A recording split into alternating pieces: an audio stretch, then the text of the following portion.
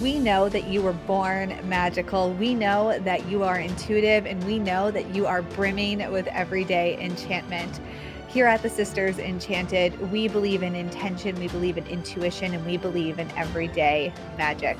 Welcome in to the Expedition to Soul podcast.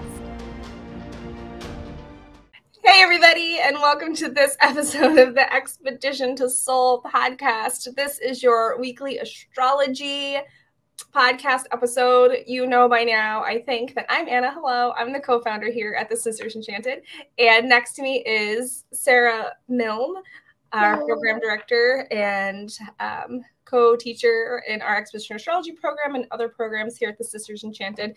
Good morning, Sarah. Hello, everybody. Good morning, Anna. How are you doing this morning? Oh, good. I'm good.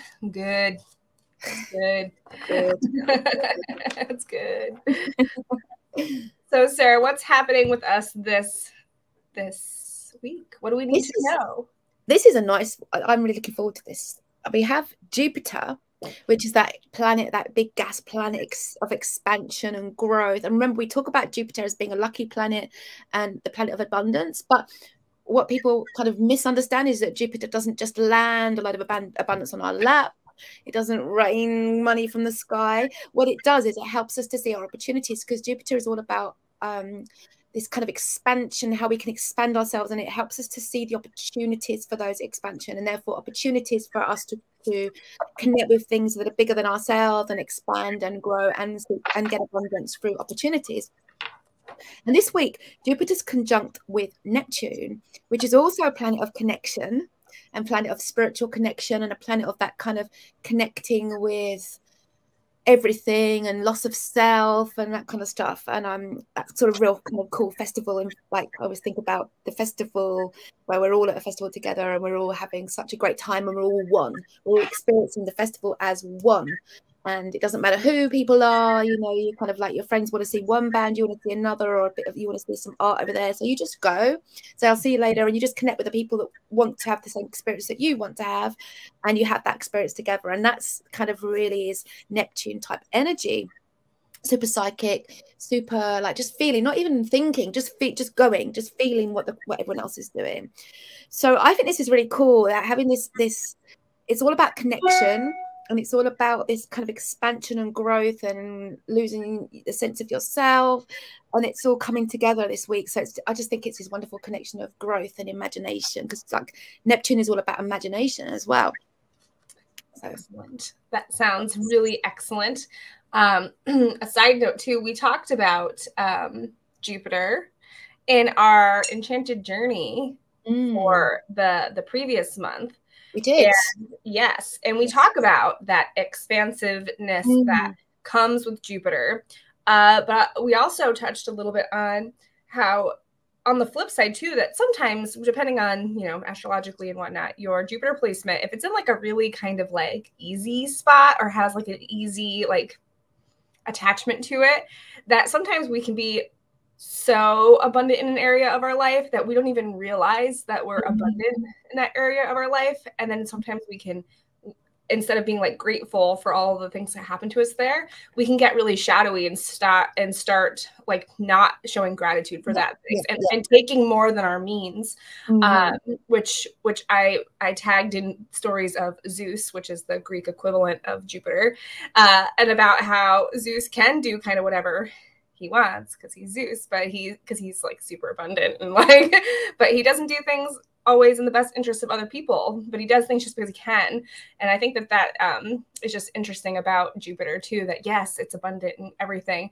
But to be, like you said, it doesn't just give you things. You have to be like aware that they're happening.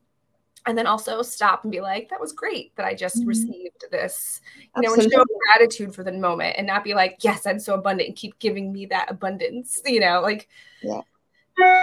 Yeah, absolutely. Absolutely.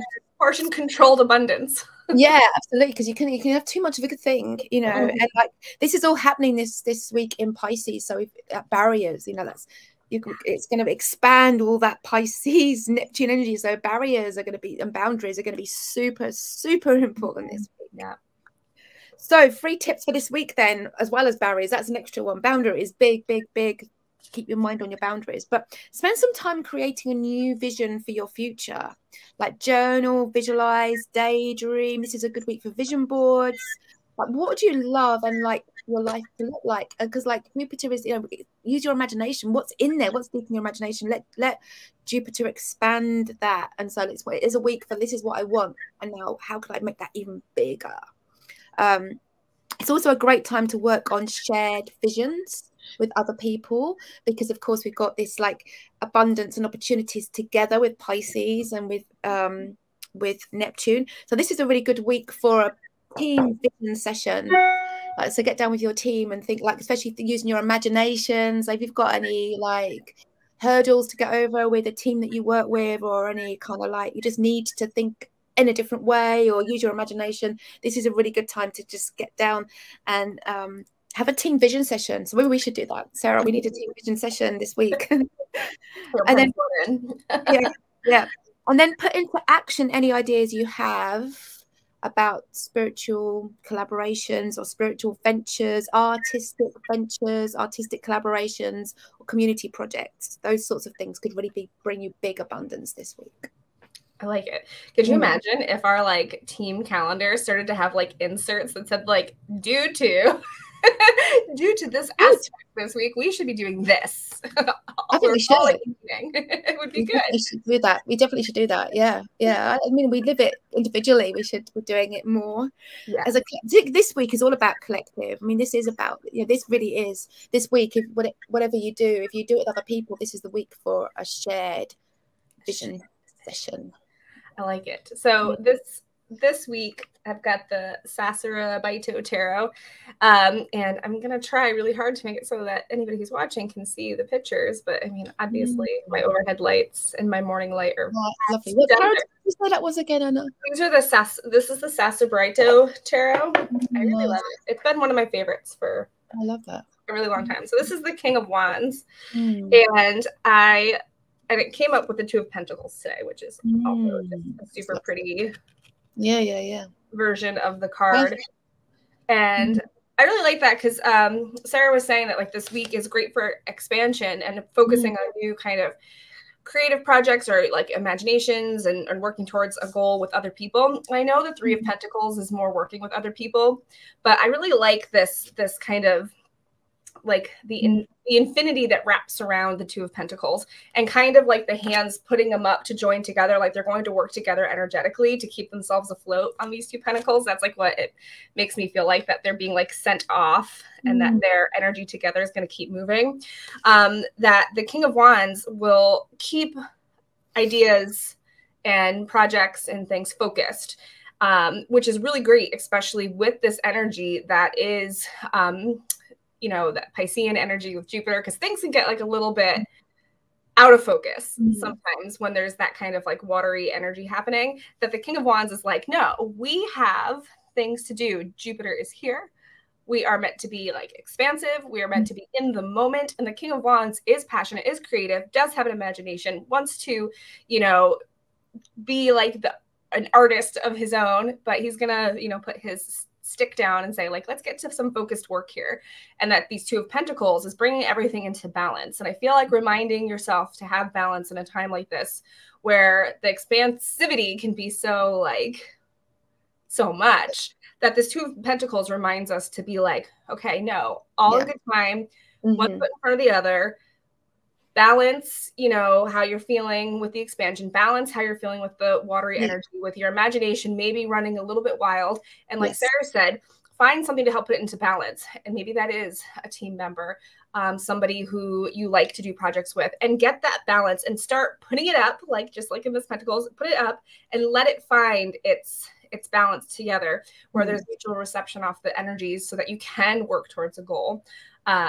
Focused. So I think that this week is really great for that kind of, that like symbiotic energy, that there is like the King of Wands behind it being like, we're going to keep it floating. I just like see the King of Wands like with his staff, like keeping the two pentacle, these two little orbs floating seamlessly to get like the work done, keeping the energy moving in a way that they stay in orbit of each other, and so that they don't like ricochet off and turn into some sort of unorganized chaos, which is what we don't want. We want to do the other thing. We want to harness.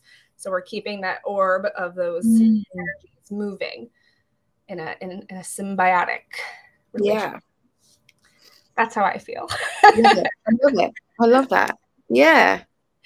Sometimes tarot reading is so weird because, like, especially for me, I kind of like get this kind of like mind body like separation moment, and I'm like, I'm crazy.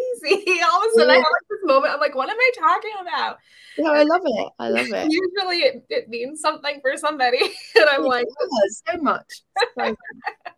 It's so funny. So Sarah, do you want to wrap us up with about this week? Yes. Spend time creating that new vision for your future. Think big, or what do you want? What do you really want? Tell you what I want, what I really, really want. What would you love your life to look and feel like? When we go for feelings as well. A great time to work on shared vision with others. Like if you work with others on anything collaborative, particularly where it involves imagination and creativity, which most things do. I mean, we don't just, like you see, I have my art around me, like my portrait that I did of my dad over there and stuff. It doesn't art. Creativity is not just art. Creativity is everything. So team vision sessions, particularly around about imagination and creativity, and put into action any ideas you have, because it's still, we have to still have the last week of the sun in Aries. So this is still like, don't just think it and dream it. Put those things into action, get those collaborations going, get that community project started, get that spiritual and artistic imaginative ventures going. They could really bring you, these are kind of like the end of that Aries sowing seeds season, and these kind of seeds this week could lead to really great abundance later in the year as the wheel turns. But be mindful of those boundaries and balance as well.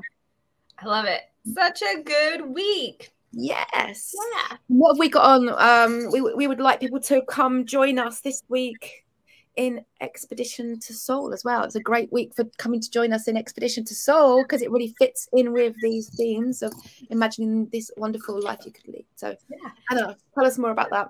I know, especially since you're here at the Expedition to Soul podcast, and if you haven't done Expedition to Soul, you want to be there. It is one of our favorite weeks. Yes, throughout the year when we do it.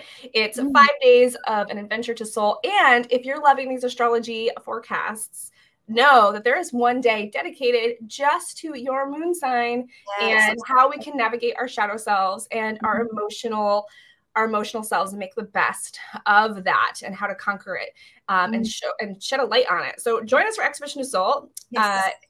It's expeditiontosoul.com, and we hope to see you there, because we're excited and our quest packs are packed and we are ready to go. So absolutely, and there's so much good stuff that you will get immediately at expeditiontosoul.com, with like including how to make your own quest pack. And this week is a really good week for making that quest pack, because that's a really imaginative, exciting project to do. So if you need something to pull this energy into, that's one thing you can do.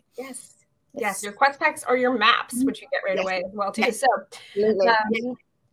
so thanks, Sarah, so much for this astro forecast. This is an exciting week. It is. Have fun. Yes, thanks everybody for being here, and until next time. Bye. Bye.